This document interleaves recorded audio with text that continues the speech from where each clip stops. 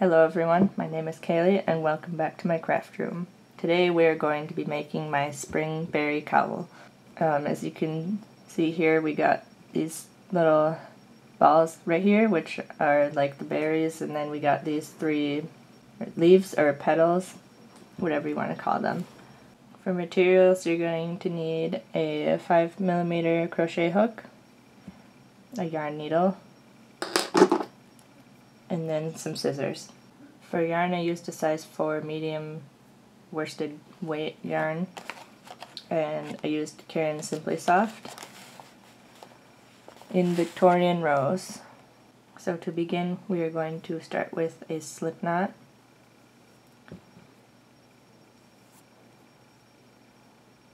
Then this pattern requires a chain of 104, but I am going to be doing half of that just so it'll go quicker, and I'm also making it for a doll.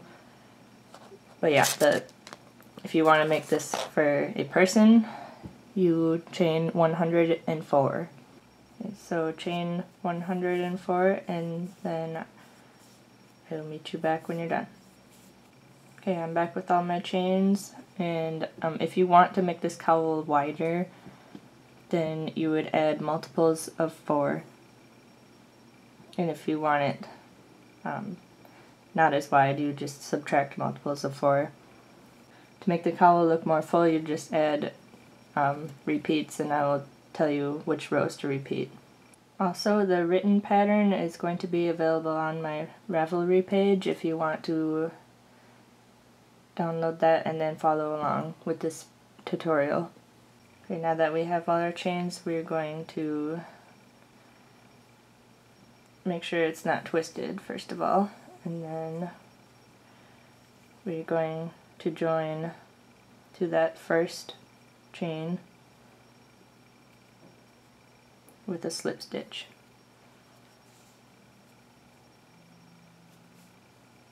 And then we're going to chain 1.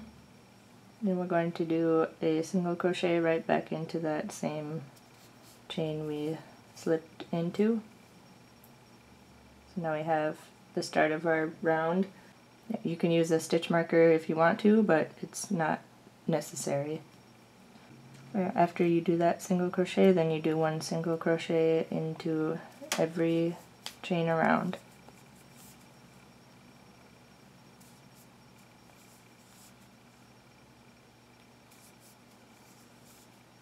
So you should end up with 104 single crochets. At the end of the round, we are going to slip stitch into that first single crochet that we made.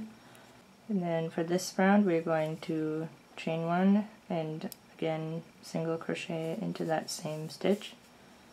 Then we're going to do 2 more single crochets in the next 2 stitches.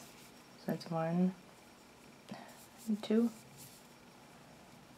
And then we are going to do a berry stitch or a mini berry stitch. I'm not exactly sure the correct name for it, but to do that we are going to put our hook into the next stitch, pull up a loop, then we're going to chain 1, 2, 3,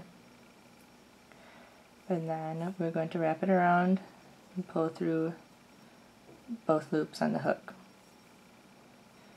And we're going to continue doing 3 single crochets in the next 3 stitches. It's 1, 2, and 3. Then we're going to repeat that around. We're going to do 3 single crochets and then a berry stitch. So again, the berry stitch, you put your hook in the next stitch, you pull up a loop, then you just chain 3 with that first loop, and then you wrap your yarn around your hook and then pull through both of those loops.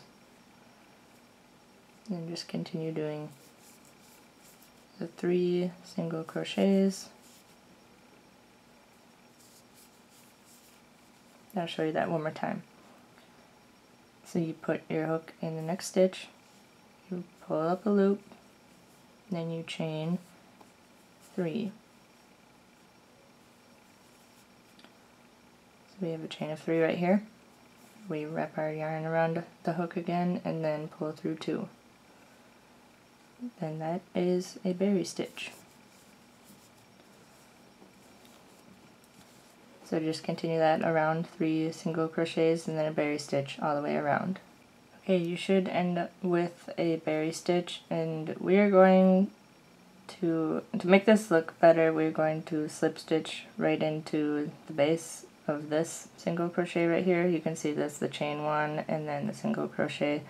We're going to go into this right here, this spot,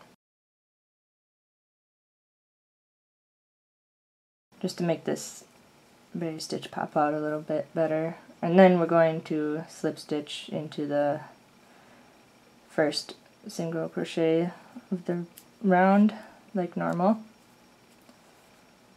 So yeah, it should look a little better than if you just slipped right into there.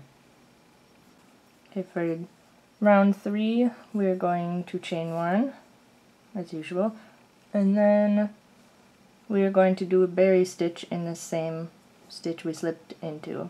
So put your hook in, pull up a loop, and then do the chain 3 and yarn over and pull through the 2 loops. Sorry. And then we're going to do 1 single crochet in the next stitch, and then we're going to do another berry stitch. 1, 2, 3, and then we're going to do a single crochet in the top of this berry stitch right here. And what we're doing is a berry stitch and then a single crochet, and that's the pattern for this round. We're going to do berry stitch, single crochet, and then repeat that all the way around. So we get this variation right here. So this was the previous round we did where the berries are a little more spaced out, and then in this row we're doing every other stitch is a berry stitch, so it kind of makes it off center a little bit from the previous round. So yeah, like I said, just do berry stitch, then single crochet in the next stitch, and then repeat that all the way around. When you make it all the way back around, you should be ending on a single crochet. This might look like a stitch right here, but it's not, because of how we ended the round previously. So we're just going to slip stitch into the top of that berry stitch right there. So it should look a little bit like this. Okay, for round 4 we are going to slip stitch 3 stitches over. So we're right here right now, and then we're going to slip stitch 1, 2, and 3 times, because we're going to be working like in between these 3 berries, and that's where we're going to be putting these leaves or petals. Okay, once you have done the 3 slip stitches and you're in between these 2 berry stitches right here, we are going to chain 1, and then we're going to do what I'm calling a double crochet 2 together cluster stitch. I'm not sure the exact name for it, but that's when I was doing research, that's kind of what it is basically. So we're going to yarn over, put the yarn through that single crochet, yarn over, pull up a loop, yarn over, pull through 2, then yarn over again, put it through that same single crochet, yarn over, pull up a loop, yarn over, pull through 2, then yarn over and pull through all 3. And then you're going to chain 1 and do that 2 more times into that same stitch.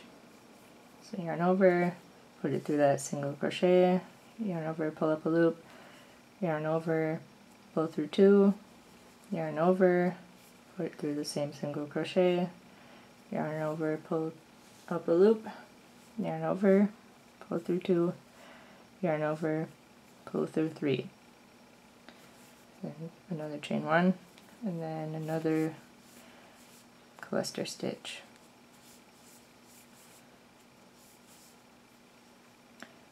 So you have 3 double crochet 2 together cluster stitches into that 1 single crochet between the 2 berry stitches. And you're going to do that all the way around. You skip 3 stitches and then into that single crochet between those berries we're going to do the cluster stitch, chain 1, cluster stitch, chain 1, and then another cluster stitch. So do that all the way around. At the end of the round it should be looking like this. We have this gap right here, so we're going to find the top of this first cluster stitch right here.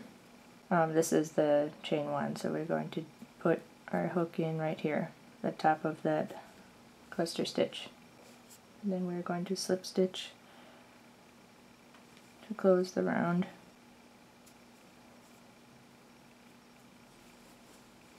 Now we have joined to the top of that cluster stitch. Now for round 5 we're going to chain 1, and then we're going to single crochet in this space right here behind this cluster stitch, and that is where our round is going to be started. Then we go to the next space between these 2 cluster stitches where we chained 1, so the chain 1 space we do 1 single crochet, and then in the top of this middle cluster stitch we are going to do a single crochet, and then we're going to move on to this next chain space and do a single crochet in there. And then this space in between these 2 cluster stitches right here, which is how we began this round. So we're going to do 1 single crochet in between these 2 sets, and then in this chain 1 space in the top of the middle cluster stitch, in the chain space again, and then start over here. So I'll show you that again. We are going in between these 2 sets and then going into every chain space, then the top of this middle cluster stitch, and then this next chain space, and then this next bigger space right here.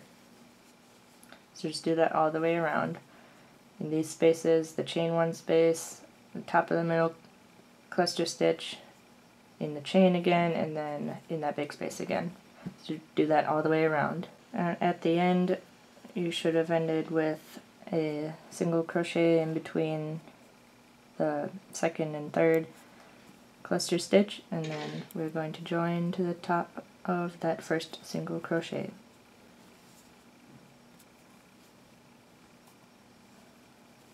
Okay, for round 6 we are going to chain 3,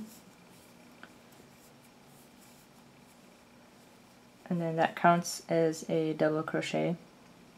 Then this round we're going to be double crocheting in the back loops only in every stitch.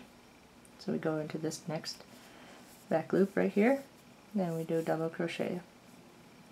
So wrap the yarn, so yarn over, put it through the back loop, yarn over, pull up a loop, yarn over, pull through 2, yarn over, pull through 2. And so do a double crochet in the back loops all the way around. Once you reach the end, you are going to join to the top of this chain 3 with a slip stitch.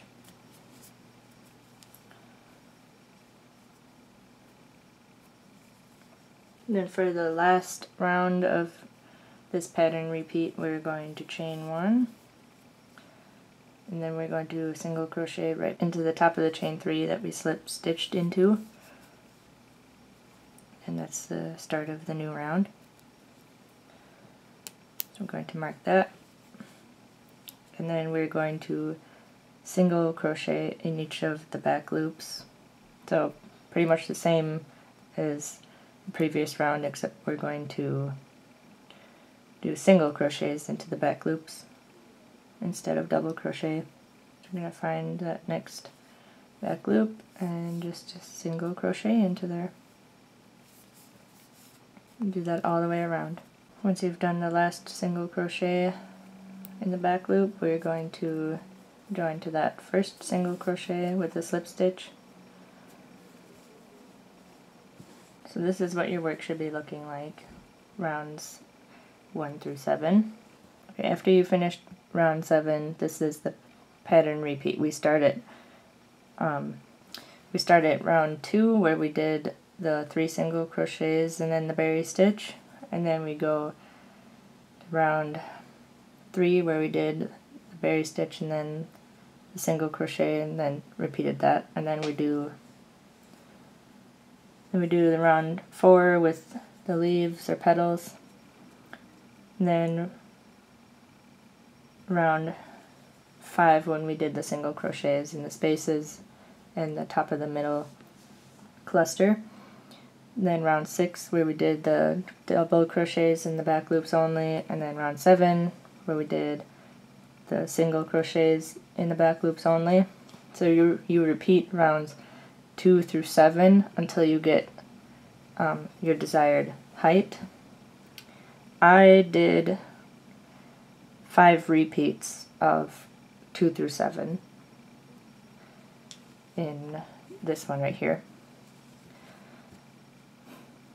But then once you're done with like however many repeats you want to do, then you have to go back and do rounds 2 through 5, because this pattern is ended on round 5, which is just a single crochet into the spaces and the top of the middle cluster stitch, so it gives it that finished look. I will leave the measurements of the width and the height of the cowl in the description box below, as well as a link to the pattern on my Ravelry page if you want to download that and follow along. And in the pattern it will describe how to do the cluster stitch and the berry stitch. I hope you enjoyed this tutorial on how to make my spring berry cowl, and I will see you in the next one.